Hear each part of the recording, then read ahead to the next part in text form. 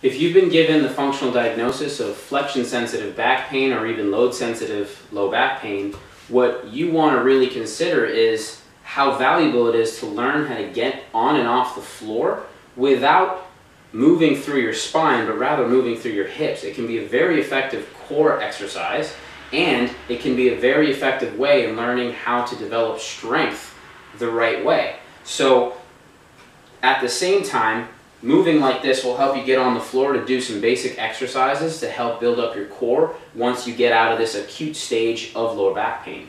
So things to think about here. First, we need to know the abdominal brace. So review that video if you haven't already. And then we want to make sure that we're actually moving through the hips and the knees rather than through the spine as we transition. So here comes the lunge position or movement. I'm going to slide my leg back, maintaining an abdominal brace, coming down onto one knee. I'm then going to take my opposite knee and bring it back, and now I'm in the tall kneeling position. Similar to the short stop squat, what I'm going to do here is I'm going to brace, anti-shrug, and then I'm going to hinge my hips back by sliding my hands down my thighs, and now I'm in all fours. Again, notice how I hinge back, maintaining the natural curve of my spine. Coming up again. I didn't do this. That doesn't show me control.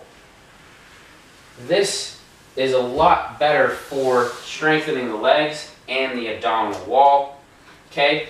Now what we can do is we can brace ourselves and come down into a plank position and then onto our stomach. Okay? Then we can roll, brace like a log onto our back here. Okay? Obviously I can't go any farther for purposes of staying in the video, but now to get up, what I'm going to do is I can come back onto my stomach while maintaining that abdominal brace, brace myself, see if I can push myself back onto my hands and knees, reverse the process, hinge back, brace, up into tall kneeling. You can have a chair nearby if your balance is affected. Take one leg up, weight shift forward, push off of that leg, and come to stand.